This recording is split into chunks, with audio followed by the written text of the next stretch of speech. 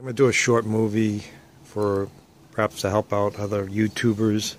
If you run into a intermittent misfire, no check engine light on your Toyota 3.4 liter,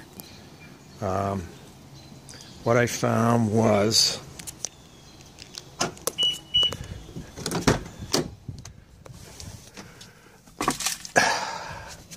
faulty spark plug.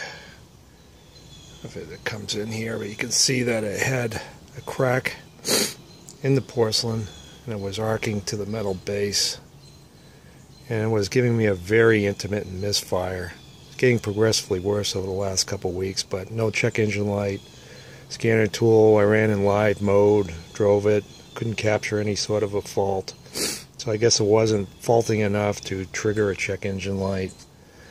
So I started pulling plugs last night just to see the condition of each cylinder, and I came across this guy. I've seen it before, not sure what causes it.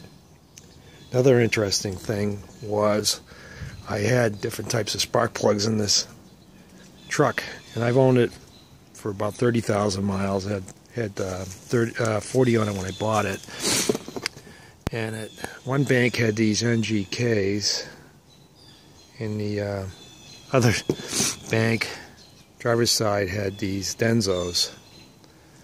And while the book calls out this Denzo number, the NGK didn't seem like the right plug. I guess it's comparable.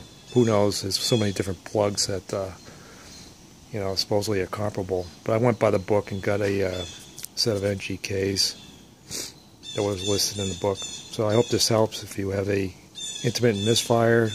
No DTC, no check engine light. It happened to be a defective plug or a faulted plug.